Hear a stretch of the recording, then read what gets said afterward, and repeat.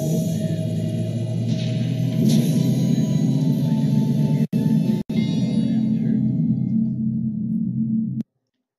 for all those people that thought the Muslim ban was a good thing, it's all part of the plan. It's all part of the program. According to Forbes magazine, Iran is going to drop the dollar in the wake of Trump's Muslim ban. Now, this is what you call a precedent, and other countries are going to start doing the same. And you know what that means? It means the dollar is going to crash. The Iranian government is going to stop using the dollar in its official statements, according to a report in the local English language daily, the Financial Tribune. The decision was announced by Central Bank of Iran Governor Viola Saif during a television interview on the evening of January 29th, and according to the paper, is due to take effect from the start of the new fiscal year on March 23rd. 21st. I don't know why I just said 23rd, because I was thinking of the numerology in my head, actually. It will affect all official financial and foreign exchange. Okay, so how long have we been waiting for the dollar to crash? Quite a while, right? And they just keep propping it up, quantitative easing 1, QE2, QE3. You see what I'm saying? This is the plan. This will cause an enormous precedent, and other countries will follow suit, and it's going to lead to war. Or you see what I mean? This is opening the doors up for all sorts of things to happen, because if people stop using the dollar, our dollar, inflation will go through the roof. I guarantee gas prices all jump today because of this. It's going to get ugly, and it'll only affect you and I. The rich people all knew this was coming. This was probably part of Trump's deal. You want to keep your billions? We need you to pretend you're the president for a while, because you're already an actor, right? Unbelievable. It's funny how they bring so much attention to the doomsday clock, but they never ever flash this on the news, do they? Look at this.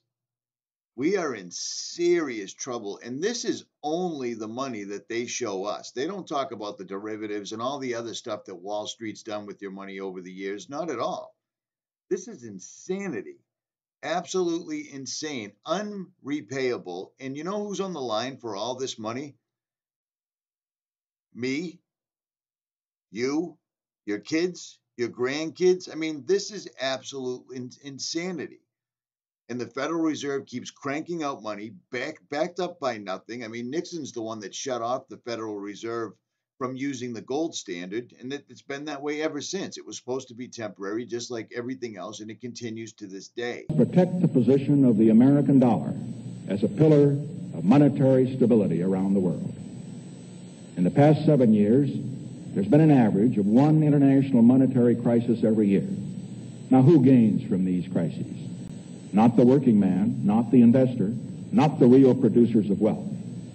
The gainers are the international money speculators. Because they thrive on crises, they help to create them. In recent weeks, the speculators have been waging an all-out war on the American dollar. The strength of a nation's currency is based on the strength of that nation's economy. And the American economy is by far the strongest in the world. Accordingly, I have directed the Secretary of the Treasury to take the action necessary to defend the dollar against the speculators. There you go. And you can tell he really meant this. This really came from his heart. You can tell, because he's looking down at his heart so he can read the words to you. This was supposed to be a temporary measure. He's talking to you like, you know, it's me and you against the world. These people, these are just actors, all of them. They're chosen to be put in place. The United States is a corporation. It has been since the 1800s. That's not a rumor. That's not speculation. That's a legit thing. You see what I'm saying? We've been hoodwinked, and Trump's been brought in to bring the house down. You see what I'm saying? Remember the Economist cover? Exactly. I'll leave you links in the description so you can check this all out for yourself. But this is how wars start. This is exactly how wars start. And how convenient is it that it's Iran? Because we never talk about Iran with their nukes and their hatred for Israel.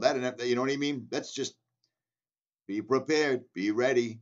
Richie from Boston, I'm out.